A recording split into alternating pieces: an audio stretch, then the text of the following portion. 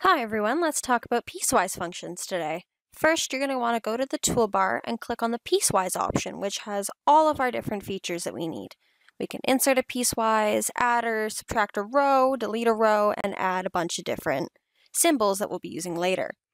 So the piecewise function starts with these options, so we'll type in 10x and another option, negative x minus 5. So as you can see, we've got our piecewise function over there.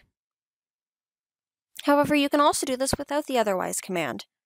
So if I go through and I delete everything in my piecewise, I can make a fully customized piecewise function. So I'll type in my first function, 10x, and let's do something different for the second one. Let's go with negative x plus 5. So I can add multiple different conditions in here.